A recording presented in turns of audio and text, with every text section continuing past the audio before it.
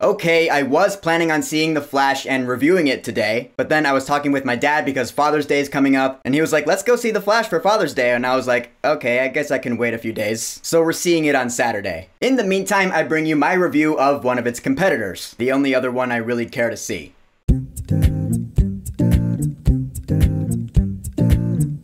Elemental. So Elemental is Pixar Animation Studios' movie for 2023, and it takes place in a world where the citizens are composed of the natural elements, water, earth, air, and fire. And so keeping it vague because the trailers actually kept a lot of the plot vague, which I really appreciate, by the way. We have Ember Lumen, she's fire. Her parents run a popular convenience shop in Firetown, which is a small section of this big metropolitan city called Element City. Real original, guys. Ember ends up meeting a water character named Wade, and the two of them end up going on an adventure and forming a relationship, and realizing that even though they are chemical opposites, they might have more in common than they initially thought. And that is our Pixar movie for this year. Now, I'll be honest with you, seeing the marketing for this movie, I was like, that does not look too good. The trailers featured a lot of those easy element jokes, you know? And I was like, oh, okay, so this is gonna be one of those Pixar movies that's more aimed towards kids and not the whole family. Nope! Once again, I was surprised by just how much I ended up loving it. I know this movie is getting mostly mediocre reviews, but I gotta say, it really spoke to me. I really love the main characters here. Ember, I mean,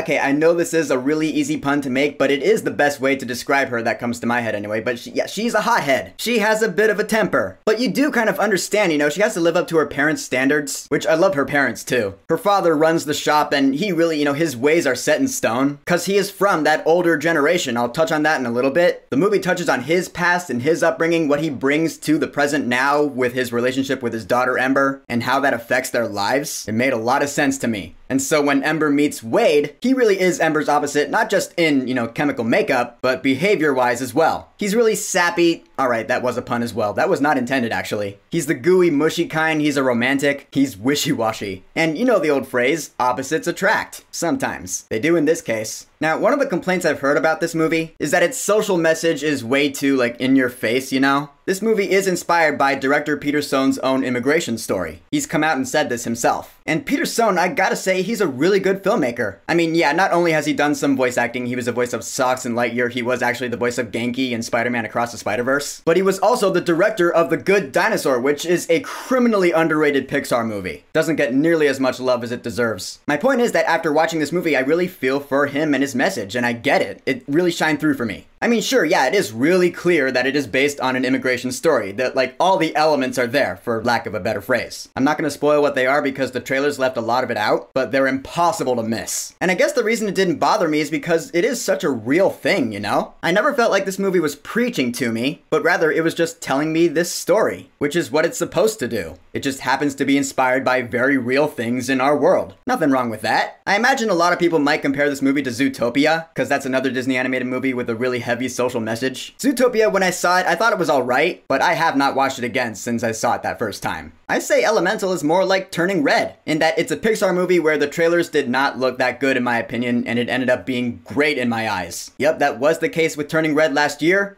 That is now the case this year with Elemental. My favorite thing about this movie is the love story between Ember and Wade. And this is the part where I reveal that I'm a really sappy guy myself. The chemistry between these two characters, yeah, I know it's a play on words, but that's the term people use when two people get along in a relationship, so deal with it, moving on. It's so good. Cause like I said, these opposites attract. They balance each other out. Wade keeps Ember from burning out of control without putting her out. Whereas Ember is just so super impressive in Wade's eyes. They both bring something to each other's lives that they've never experienced before. I really felt that, man. I mean, there are scenes with just the two of them. I was like, this is so, like, sweet and moving. Yeah, I know, like I said, I'm sappy. I even cried during this movie. I shed a couple of tears a couple of times. Just all the emotions came across in every scene I felt. The writing was realistic enough. I related a lot to this movie. And yeah, of course the animation was really good too. I loved seeing what there was to see in Element City. Everything's really shiny, really colorful. There were some scenes where surprisingly I was like, that's really cool looking. I just couldn't deny that. As someone who is a big fan of use of the elements in fiction, you know, like when people fight with the elements like Avatar: The Last Airbender or Pokemon, I love when the natural elements are used in fiction, so yeah, go figure with this movie. It pulls it off pretty well. For a movie called Elemental, it better, and it does, it's great. I will say a couple of those really cheesy jokes are in the movie, but not nearly as many as the trailers made it look. Dude, the marketing for this movie was terrible. I mean, the beginning of that trailer with Ember's voiceover, with all those element puns. Earth can be a little seedy.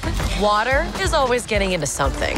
Yeah, that voiceover's not even in the movie. I was happy about that. I was like, good, because that was just really bad, cheesy element puns. I wasn't digging that. I mean, yeah, there are still a couple in this movie, like that bit with the fence where they go through and they're like, why do they even have these? So yeah, there are still a couple of those jokes in the movie, but they are spread few and far between, at least that's what I perceived. And I'm not even gonna knock points out the movie for having those jokes, because they're for the kids. The kids in my audience laughed at those jokes, so yeah. But more often than not, this movie chooses the dramatic moment over a humorous moment, which earns it major points in my book. And of course, to finish this review off, I had to talk about this movie's score, which was composed by Thomas Newman, who wrote the music for Finding Nemo, WALL-E, Finding Dory, some of the best scores ever in Pixar movies. Add Elemental's score to that list, because the music in this film is awesome. It is that Finding Dory sound where it has like a kind of choir element, but it's different than other choirs you've heard in scores. Like, if I didn't know that Thomas Newman composed this score, I would have been able to tell, because I would have been like, that sounds like Finding Dory's score. This must be Thomas Newman. I love Thomas Newman's sound. He is one of my favorite composers. So yeah, all sorts of props to him and his score for this movie. In the end, Elemental was a great surprise to me. Again, I know it's getting mostly mediocre reviews, but I can't join that crowd. I loved this movie, and I did not think I would. I love the characters, the animation is beautiful, the music is awesome, but the story and the chemistry between Ember and Wade, they make this movie. Call me a sap, I don't care, I fell for it. The social message in this movie didn't feel preachy, it was just a story being told. That's how you do a social message in a movie, you make it part of the movie's story. But it's not the only thing this movie's about. The tears I shed were real, so for Elemental, I will say, go see this movie right now. Animated movies seem to be on a roll this year, at least for me. So Elemental, have you seen it yet?